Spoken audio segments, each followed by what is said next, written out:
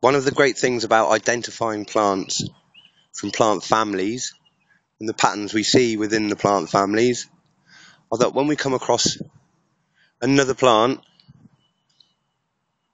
displaying very similar characteristics, if we were not to know what that plant is, we can start making assumptions in terms of where we're going to begin to look, maybe in the field guides. So just now we're having a little look at hogweed. Well, here's a cousin. This is the wild angelica. So what you can already begin to appreciate with the umbellifer plants are that their leaves are mostly triangular in overall shape. They're also divided, pinnately divided, and I have other videos available discussing that and showing how we work out the pinnate divisions. So yeah, this one's wild angelica. You'll find it in and around hogweed on the riverbanks. And haven't really eaten much. The leaves are quite bitter. The stems I'm a little bit interested in.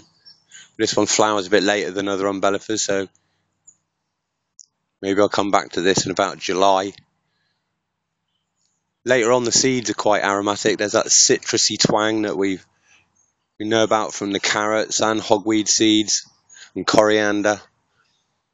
So the seeds are quite interesting to play with. And make sure you know this plant, and make sure you know the water hemlock dropwort. And there's a video appearing of that one really soon, because they can look superficially similar, especially from peripheral vision.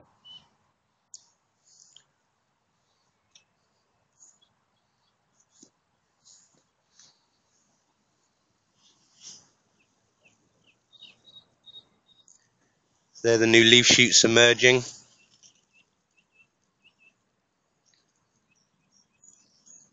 Looking a little bit like Alexander's with the glossy green colour.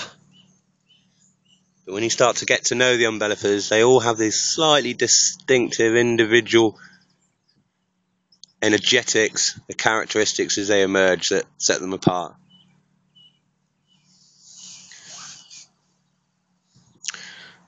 I'm off to find something else.